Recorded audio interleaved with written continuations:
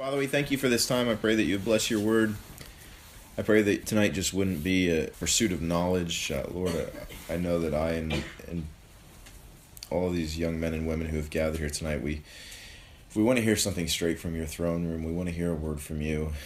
Lord, I pray that your Spirit would come and that he would set these pages ablaze. Lord, I pray that it would be these words, these truths, that they would come through in all of the weight of your glory, all of the power of your Spirit, Lord. Lord, we need you to come through tonight and to open up your word to us. So in that spirit, Lord, I give this time to you, and I ask for your blessing upon your word. In Jesus' name, amen. And when a great multitude had gathered and others had come to him from every city, he spoke by a parable.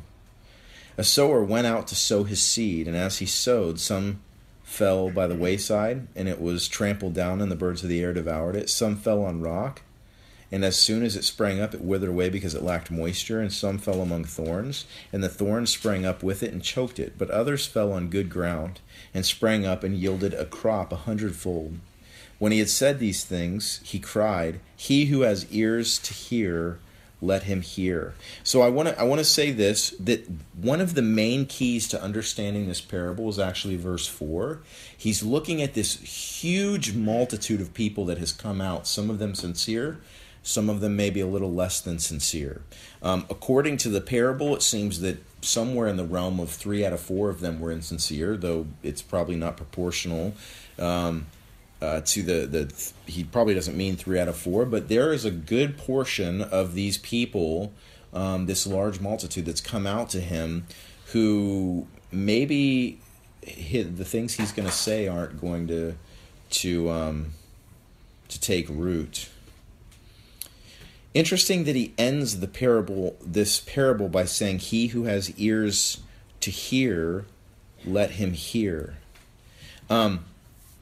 I remember reading a story of a man and a friend of his who was an Indian. They had become friends many years before, but this man who was an Indian was in town, and so they got together and they were walking through the city where he lived to this restaurant to go have dinner together, and they were having a conversation when the Indian, in the midst of all the hustle and bustle of the city, heard something and stopped and walked over to a tree, a planter full of flowers and some bushes and a tree, and stopped and pulled apart some bushes and found a cricket and pulled the cricket out and made some comment about the cricket. And the guy was like, his friend was like, "How did you even hear that?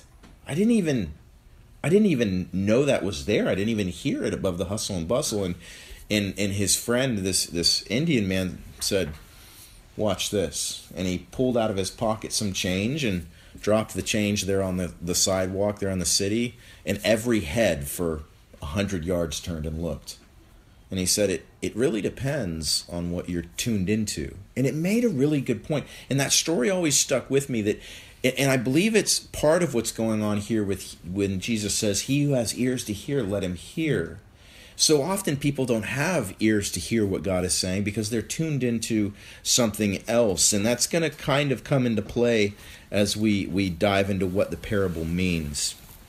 So verses 9 through 10, "Then his disciples asked him, saying, 'What does this parable mean?' And he said, 'To you it has been given to know the mysteries of the kingdom of God, but to the rest it is given in parables, that seeing they may not see, and hearing they may not understand.'" Trippy. Man, there are some debates about this verse. I'll tell you what.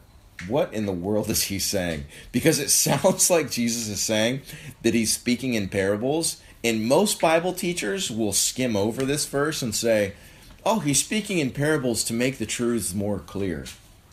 Really? That's not what he said. He didn't say that at all. He doesn't say it anywhere. In any of the versions of this parable, that's not said. He doesn't say, "Oh, I'm using parables because you all are farmers, and it'll make it easier for you to understand." No, he says explicitly, quoting the Old Testament, "I'm speaking in parables so that they won't understand." Let's just be really clear. That's what it's saying.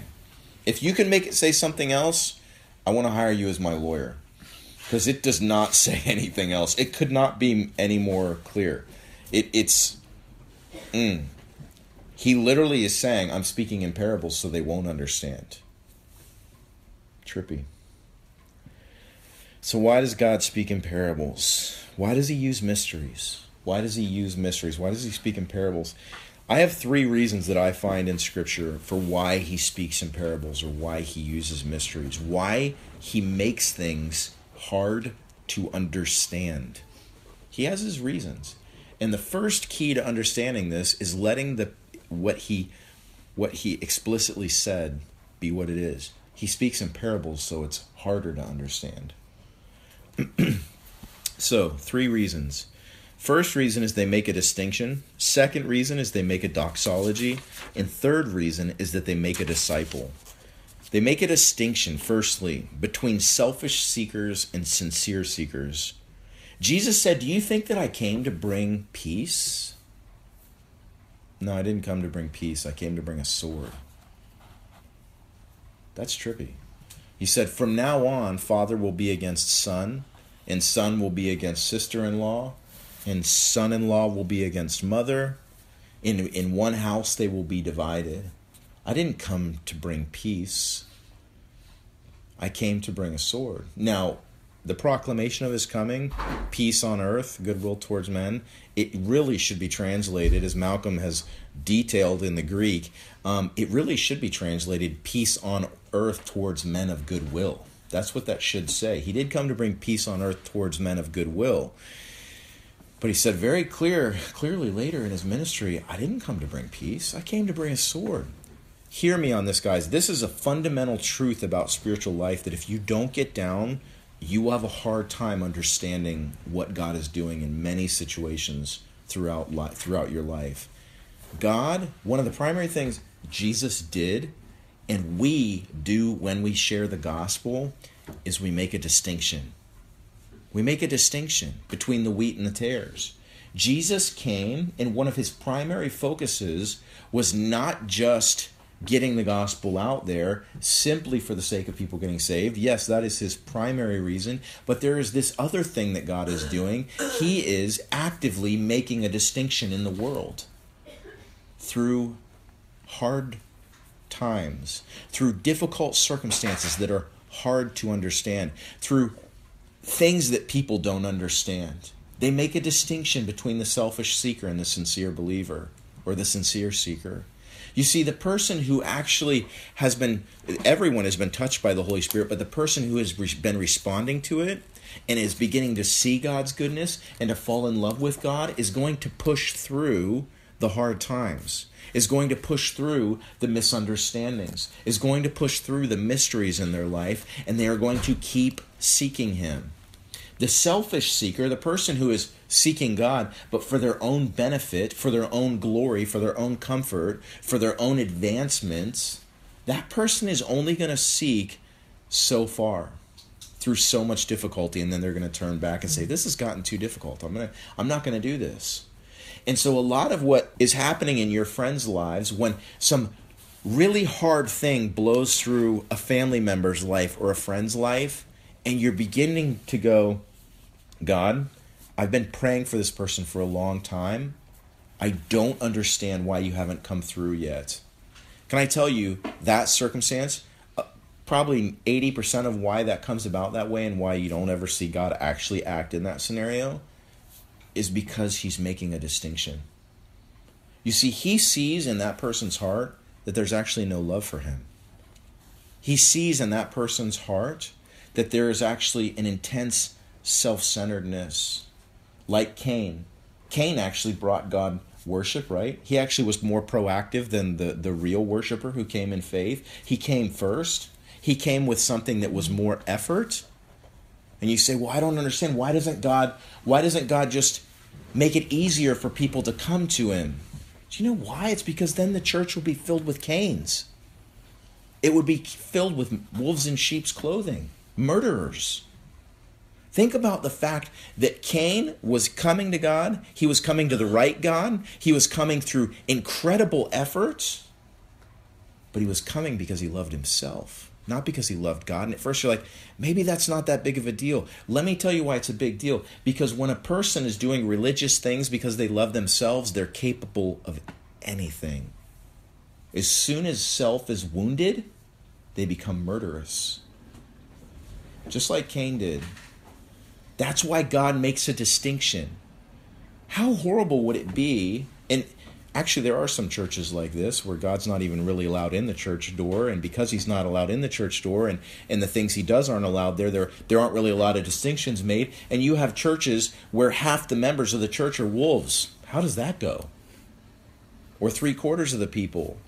That's why, like this group, at times you can maybe even look at this group and be like, man, it'd be nicer if there were 200 people here. Maybe Chris should ease up on some things, or not be so sharp about making distinctions. And I've got to tell you that I'm not sure that getting a bunch more warm bodies in the church by easing up and going gentler on the scriptures and maybe not being so watchful over the flock so that we can fill the flock with wolves is a great idea. But I tell you guys the truth, I don't know if you are in a season or you've ever been in a season where you looked at a family member and something mysterious that was happening in their life, really difficult, something you couldn't understand, something they couldn't understand, and you prayed and prayed and prayed and prayed for God to come through, and he hasn't done that miraculous thing, that miraculous deliverance, or spoken in the way you thought he should. It's probably because he knows their heart, and he's making a distinction.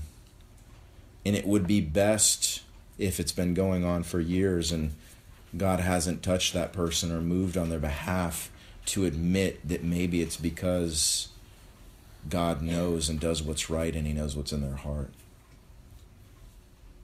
And quit judging him for what he has or hasn't done in their life, because he's making a distinction.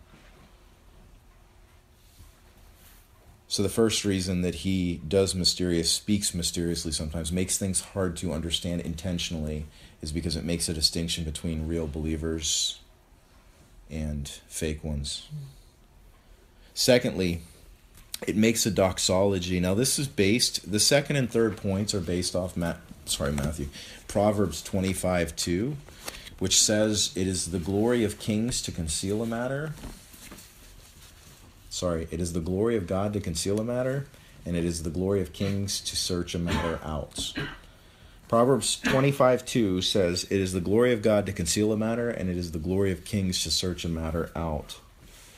We find our next 2 points from that verse. The first being that those mysteries, those parables, those things that God does and says he does intentionally to make it harder to understand, he does to make a doxology. And I don't mean that in the generic common English version of what the word means now. I mean it in the literal Greek meaning of the word, and that is, doxa in Greek is the word for glory. It could also mean opinion in the sort of generic Greek, but in the scriptural Greek, doxa is the word that's chosen to be translated from the Hebrew word kabod for glory. Interestingly enough, they both also can mean weight, weightiness, because glory has that concept to it. But doxology being glory and the study of, that idea there that it makes this aspect of who God is, the study of glory, something to study God's glory. He makes it difficult.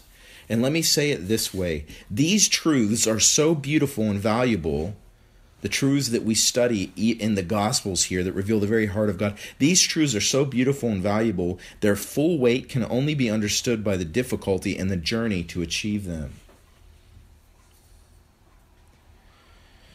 I remember reading a story about a 16-year-old, and he lived in Orlando, and his parents were so wealthy, they bought him a brand new Ferrari for his 16th birthday. And he promptly wrecked it. I believe it was in downtown Orlando. He wrecked it into a building within a couple weeks. And I have to think about how crazy it was that they bought him this car that he didn't appreciate how valuable the car was. That he drove it like a maniac and was doing somewhere in the realm of 6 or 7 times the speed limit when he wrecked it, because he was being a maniac and he didn't appreciate the value of the car. And you can contrast that with the man who, instead of being born into a fortune, works his entire life and at his 66th birthday has saved up money his entire life and buys a brand new Ferrari. Can I tell you, he's probably not going to go wreck it into a building. Probably not. He might. We all have that inner child. I would find it hard not to drive it really fast. But I want to tell you, it's not hard for us to imagine, though, that man, having a full understanding of the car's value because he saved a lifetime for it, is probably not going to go wreck it. Statistically speaking, we know this. The insurance company would charge him far less money for the car. That the kid, I remember reading, it was his parents were paying somewhere in the realm of $3,500 to $5,000 a month in insurance. You think your insurance is expensive. They're like, dude, he's going to wreck it within a year. $5,000 a month, you know? But here's this truth. If you're following what I'm saying, the reason that it's the glory of God to conceal a matter, this idea of him creating a doxology, something for us to study, something for us to pursue, is that the only way for him to make truths that are readily available have their full weight to you and have the impact in your life that you understand how valuable they are is to conceal them in such a way that you have to search diligently. And search, and search, and search. And so I have to tell you guys, this is just the honest truth, whatever. I've had a number of young men ask me in the last year, a handful at least, to disciple them. And those of you who have asked, some of you might be in this room, you're probably like, why is he not doing anything? I'm struggling, honestly. I'm struggling with how to do it. I used to disciple people, but if I'm honest with you, the reason I'm struggling and I'm trying to pray through how to do it is this very issue. I'm struggling with whether it's healthy or not for a spiritual leader to just drop heavy truth bombs on people. Because it's easy to do. It's impressive, right? It makes you go, whoa, he's weighty. No, he just read that in a book. He's not weighty. Some of the truths I share with you guys from time to time that are weighty and they have that sort of truth bomb effect, it was decades of pain and searching and heartache that gave them their full weight in my life. It was searching and reading books and coming across books and wading through books that weren't so good and books that were good, and until you come across these books that are amazing. And if I'm honest with you, I'm not totally sure, because I didn't read Fenelon's book until I'd been a Christian for 16 or 17 years. And by the time I came across The Seeking Heart and I'm reading that book, I'm like, dude, where have you been all my life? These truths are what I've needed. But because it took so much searching and there was so much effort involved, it had a different sort of weight to me than if I just run a sort of a discipleship program where as soon as someone gets saved, I drop the 12 heaviest books of my life in their lap. Is that making sense to you guys? I'm literally struggling with that truth. I've been struggling with it, with the idea of I'm not entirely sure that it's healthy for believers, for their spiritual leaders to just drop truth bomb after truth bomb of things that you have earned that understanding only at heavy cost and through much time and effort and wading through a lot of useless stuff. I'm not sure it has the same weight. I'm not sure it has the same impact. I'm not sure that it's not that I'm saying it like, oh, you won't value it, so I'm not going to do it. It's that I actually think it's not healthy. I think that the truths themselves lose their value. And so I'm struggling in that sense. How do you actually, because I ran a sort of a discipleship. It wasn't a program, but it was sort of after I graduated Bible college for about 8 or 9 years, I was always discipling 2 or 3 or 4 or 5 guys at a time. And I had to come to grips with the fact that a good portion of them walked away from the Lord.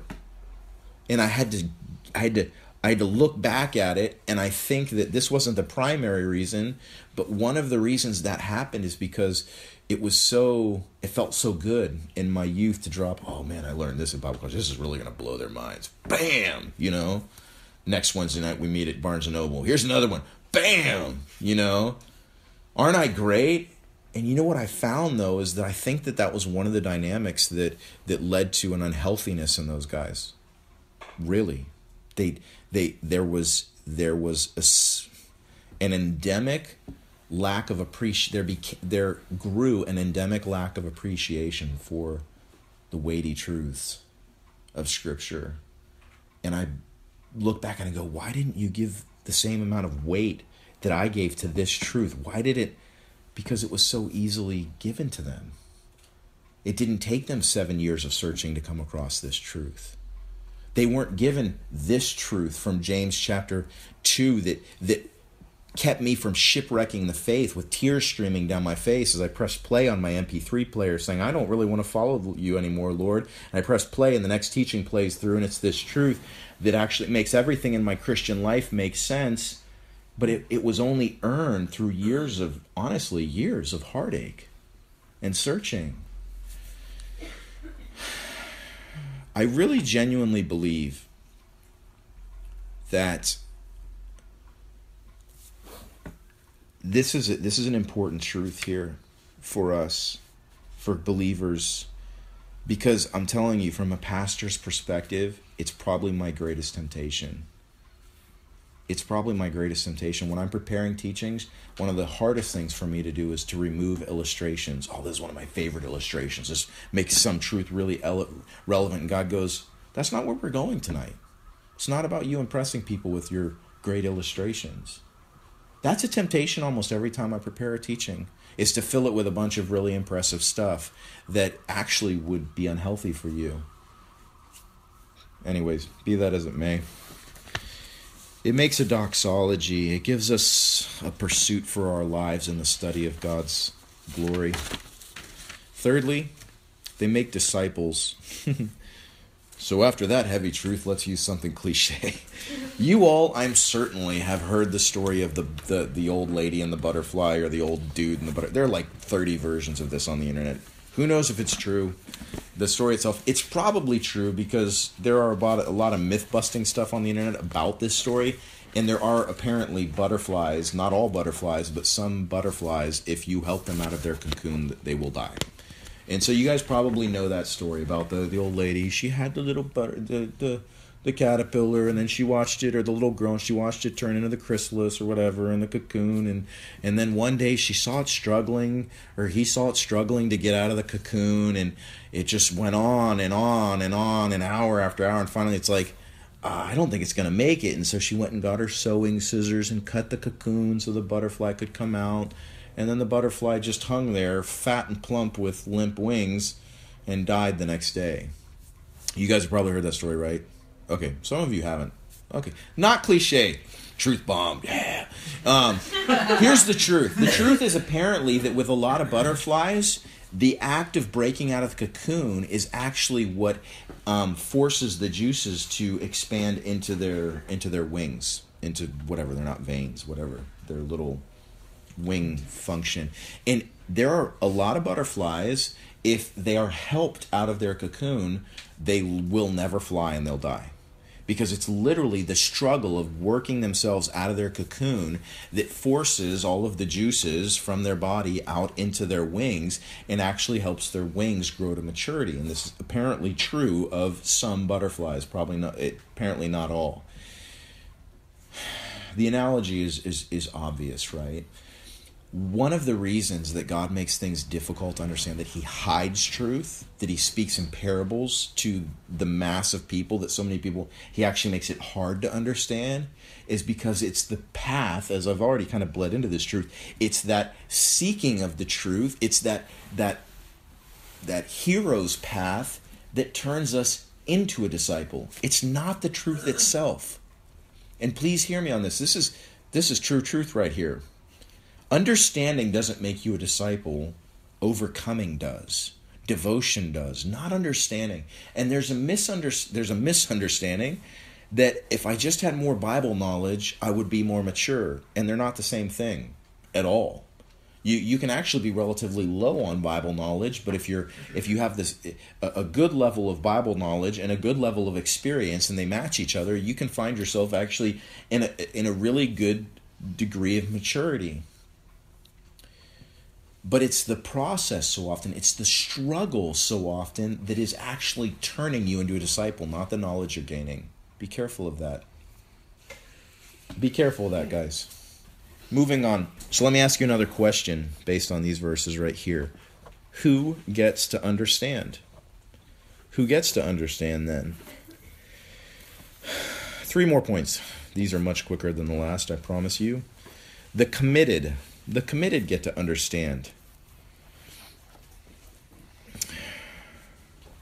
His disciples, the ones who are committed to him, the ones who are devoted to him, these are the people that got to understand. It's just there. The people who are committed are the ones who gain the understanding.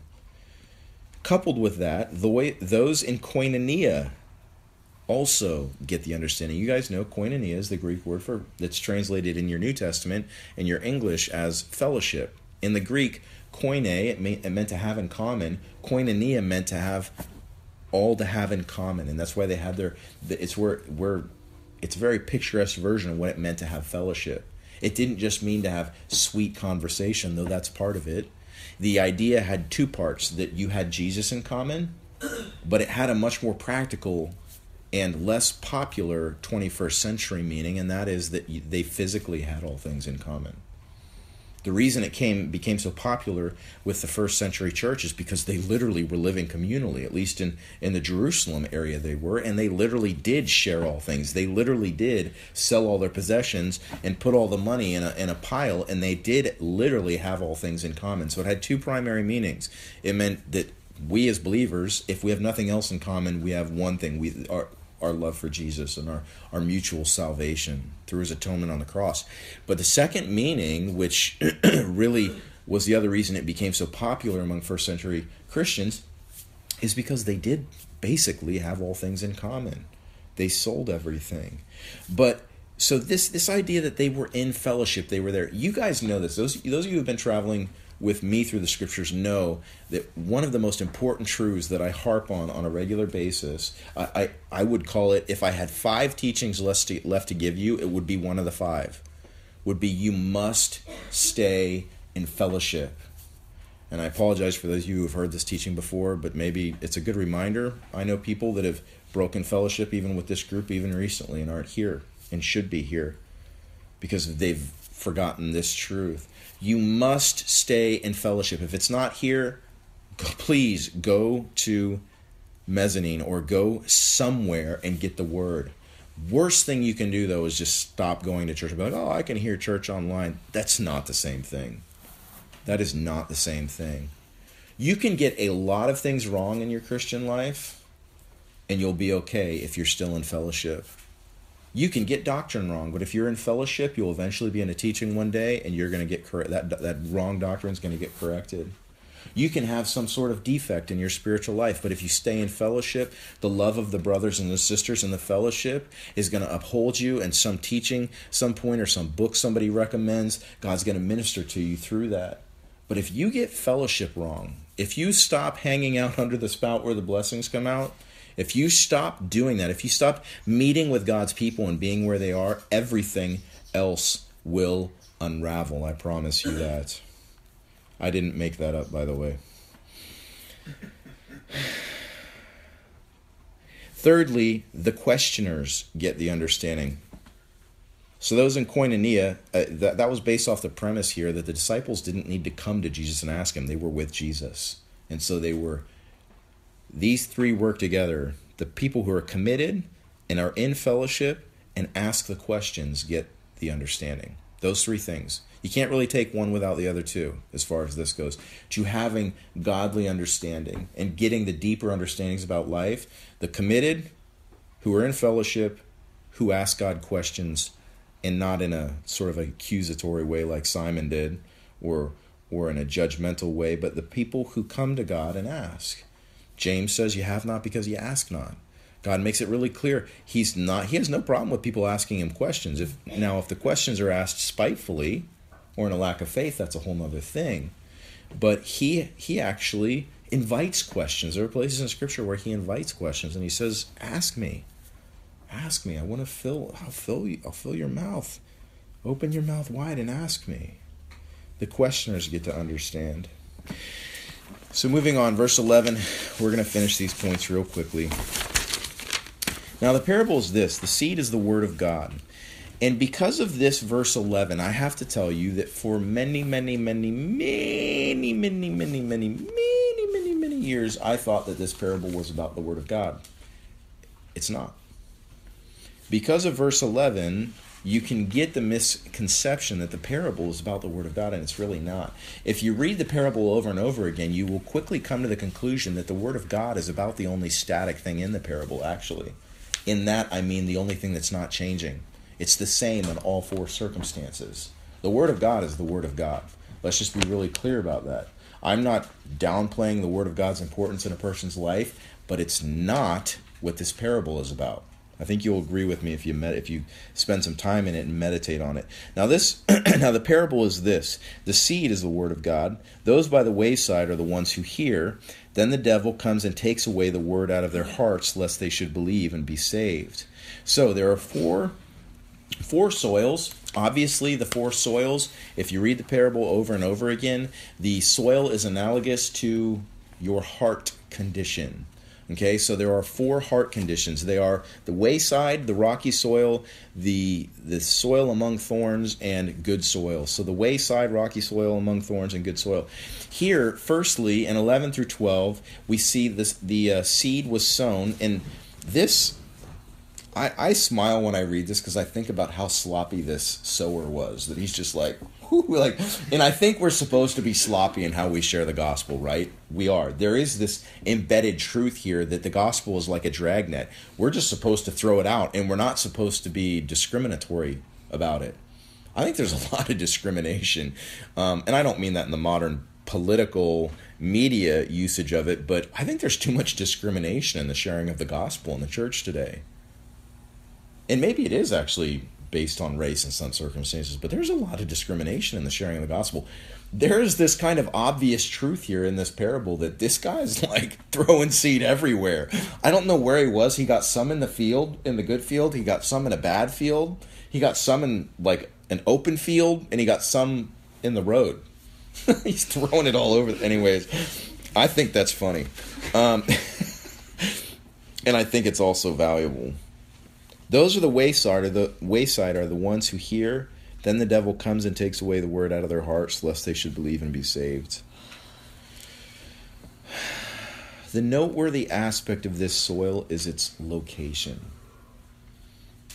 The other two bad soils, the location is not the noteworthy aspect about them. In the rocky soil, you're going to notice it's the condition of the soil is the noteworthy aspect. And in the soil among thorns, you're going to notice that its entanglements are the noteworthy aspect. But the noteworthy aspect of this soil is its location. These hearts, this soil is representative of the person's heart who is in the well-trafficked paths of the world. You can imagine there are these pathways next to these fields, and where people walk all the time, the soil gets compacted, and there's no way in heck a seed could take root in the middle of compacted soil. I don't know if you've ever read, I came across an article at some point, I only read part of it, about the importance of ants in the world, but if ants didn't exist, the world wouldn't exist. And it's an interesting argument because they made the point that ants actually uncompact the soil so that vegetation can grow, and that if it wasn't for ants and the other insects that actually burrow and dig holes, that the soil on the planet in a couple thousand years would become so dense and compact that nothing could grow and everything would eventually die. Water wouldn't even penetrate down to, because you know how like our sand out here, if you pour water on the sand, it rolls off it. It doesn't really penetrate the sand. Interesting. Soil would actually become so compact, though that's a different reason with the sand. That's probably a bad illustration. But soil would actually become so compact that vegetation couldn't grow. And the wayside is like that. It just gets trampled down. It's where everybody's traveling, and there are people's hearts. There are people who that's really the condition of their heart, because they're always at the well-trafficked water holes, the well-trafficked paths of the world. They can never really receive the word of God when it's sown into their lives. It's like it bounces off. and the devil just comes and steals it. Because their hearts are so compacted, so hard, honestly, because of all of they sit day in and day out in front of the TV and watch the most horrible, profane things, and they go to work and they hang out with the people at the water cooler and say and entertain jokes, and they go to the bar every Thursday night, and they're at all of these places, all the well-trafficked places of the world. Let me tell you, I personally believe that the primary implication of this thing, this truth, the wayside, the thing that's noteworthy about it is its location. Secondly, the rocky soil, but the ones on the rock are those who, when they hear, receive the word with joy, and these have no root, who believe for a while and in time of temptation fall away. The noteworthy thing, as I already mentioned about this one, is the condition of the soil. Just like a person's heart, rocky can be rocky, and it can be hard for God's word to take root in a person's heart whose heart has grown hard. Now, I could challenge you to do this, but if you start looking up all the places in the Bible where it refers to someone hardening their heart, as far as all the ones I looked up, they all had one common theme. There's one way you harden your heart. I think of Pharaoh. I think of Pharaoh hearing God's word through Moses and him deciding that he wasn't going to obey God's word. I think of Hebrews chapter 3 and 4, where it's quoting Psalm 95, and it says, "Today, if you will hear his voice, do not harden your hearts as in the day of rebellion." Speaking of Kadesh Barnea in Exodus, but that word, that verse, if you'll hear his voice, don't harden your heart. And all the places in Scripture where I could find where it talks about hard hearts, it's always in conjunction with hearing God's word and ignoring it. And the rocky soil, and I'll give my argument, part of the things I'm saying, the whole understanding, whatever, what I'm saying will make more sense when I finish the parable and we talk about the whole parable as a whole. I think it's important to note, well, let me just keep moving. So verse 14, "And the ones that fell among thorns are those who, when they have heard, go out and are choked with cares, riches, and pleasures of life, and bring no fruit to maturity." Another interesting study is to look up how many times pleasure and care are linked in the Scriptures, because they're linked a lot. For those of you, maybe there are people in here tonight that are getting really tempted to leave fellowship or to kind of stop being so committed to the Lord because you want to go live in the pleasures of this world. Can I tell you that the cares of this life come part and parcel with the pleasures? That's been my experience, unequivocally. One of the greatest hindrances to me walking away from the Lord in the early years is I just thought about high school, and I thought about the world system, and I thought about, yeah, but if I go live the life I want to live and I indulge in all these pleasures, I've got to take the world system with it. I'm taking life unto myself. I can no longer count on God for my security, so I have to count on myself for my security, and that's a joke. I can't really keep myself secure. Have you ever, I came across this show I was watching once, and it was about this family, and they were all talking about how they were all into karate, and the father and the mother and the two daughters and the son, they're all these black belts, and they're all into karate. And I was like, oh, this is pretty interesting. But then as the show wore on, you started to see, and it was just an hour, so it wasn't like a series, you started to see the chinks in their armor. You started to see why they were so into karate, because they were atheists. And because the father actually did love his wife and his daughters, and the karate gave them some sense of security, that, oh, my daughters could protect themselves in a parking lot at night. Maybe. I have to be honest with you, I'd rather trust in the Lord, though. That he's real. He is real. And knowing that he's real and he's who he says he is, I'd much rather trust in him than hope that my karate experience is going to keep me or my family safe. And if you're following what I'm saying, I gave that as an illustration to say this. The pleasures of this life come part and parcel with the anxieties and worries and cares of this life. They're always together. And they're linked in Scripture more often than you would realize. And the ones that fell among thorns are those who, when they have heard, go out and are choked with cares, riches, and pleasures of this life, and bring no fruit to maturity. Note that the cares, riches, and pleasures are compared to weeds that grow in the soil of our hearts. Verse 15, the fourth type of soil, but the ones that fell on the good ground are those who, having heard the word with a noble and good heart, keep it and bear fruit with patience. Now here's the interesting thing. The elephant in the room, to anyone hearing that who lived in an agrarian society, is that good soil didn't exist on its own. And I want you to hear me on this, because this is actually the purpose of the parable. The purpose of the parable is not an elevation of the Word of God. There are other parables that do that. There are plenty of scriptures that do that. I'm not denigrating the Word of God, but what I am saying is it's not the central issue of the parable. It's not the reason he said it. The elephant in the room, for anyone listening to this who was a farmer or who took part in farming, which is pretty much just about everybody there, was that good soil doesn't exist on its own. Good soil doesn't. Good soil needs fencing and security. That's why all fields have fences around them. Even in this day and age, there were biblical mandates for it. There were stories about it. The little foxes break through the holes in our wall around our garden. Good soil always has fences around it. Secondly, good soil needs tilling. For the same reason God created ants, partly to eat dead things and partly to aerate the soil and to uncompact the soil. Soil needs tilling, and so we have machines. They had plows pulled by mules that would till at the soil and break it up and make it soft enough and uncompact enough that it could take seeds, that seeds could fall into it, and that their roots could push through it. But soil needs tilling. And thirdly, it needs watering. There's almost nowhere on earth where the water comes at the perfect rate for crops to exist in a superabundant form that you need for farming. Why do I say this? Because the three things I said correlate to the three negative soils. Good soil has fences around it. It's not the wayside. People don't walk across your field, because if they walk across your field, they're going to flatten and compact the soil that you just uncompacted. So you build fences around it, and you secure it with scarecrows or with your own presence. You watch over the field to scare away the birds of the air, representative in the parable of the devil who comes and steals the seed.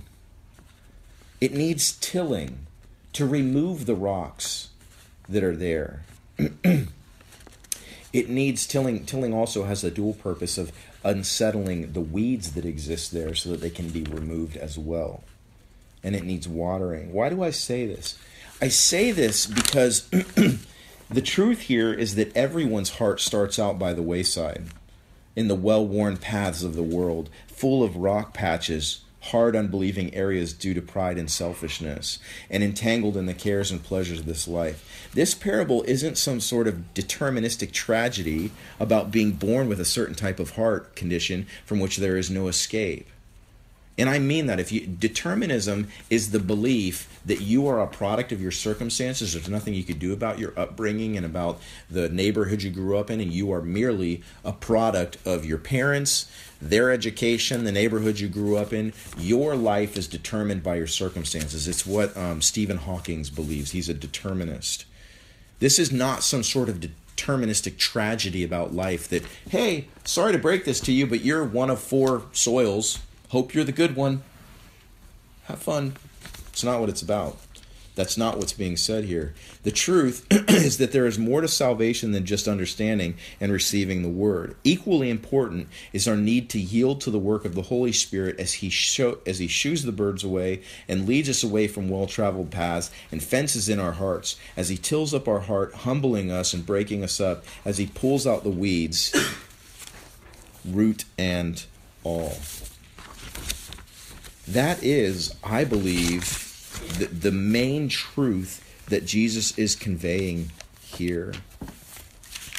You'll remember that I said this, he shared this when a great multitude began to follow, that he shared this parable. And this idea is that it's not just hearing the word. That's basically what he's saying, because these people, that's part of what he's saying, these people believed that they would be blessed, and they were fulfilling their religious duty by hearing the word. The parable is saying that that's not really the point, because you need to deal with your heart. Your religious duty is not fulfilled in just being where you hear the word. Okay, I heard the word. The seed fell into my life. I'm good. No, you might not be good if you're resisting the work of the Holy Spirit in your life. If you're harboring hardness in your heart towards God by refusing to obey Him when He says break up with that person, or go this route in life, or say sorry to this person, or honor your parents and do the dishes on a regular basis without being asked, whatever, as He speaks to you, if you're hardening your heart and ignoring Him, you are wasting your time hearing, just going to where the Word of God is taught, because it's just falling off. Might take root a little bit. You might get kind of excited. You're also wasting your time if you come to fellowship, if you come to Bible study, and you hear the Word of God, and it's sown into your life, but your heart spends most of its time in the well-worn, well-trafficked, traveled paths of the world. You're wasting your time because you hear the Word of God, the devil comes and steals it away. It is also can be a tremendous waste if you're not allowing the Lord to pull up those deeply rooted weeds in your life, the entanglements, the attachments to the pleasures of this life and the cares of this world. You need to let the Holy Spirit do His work and let go of those things that you need to let go of, so that He can make, and I know that everyone in here to some degree or another has, you have allowed your heart to be tilled. You have allowed your heart to be fenced in to some degree or another. But I want to encourage you to continue to let the Lord do that work in your heart. Father, I thank You for Your word. I thank You for this time together in it. I pray that everyone here would be blessed through what You've shared, Lord. I pray that it would take root as it says that it can do in our lives, and that it would affect change in our hearts that we can't even do ourselves. That it would be prosperous and have victory in our lives and bring about change. We love You, Lord, and we lift up the rest of our time to You in Jesus' name. Amen.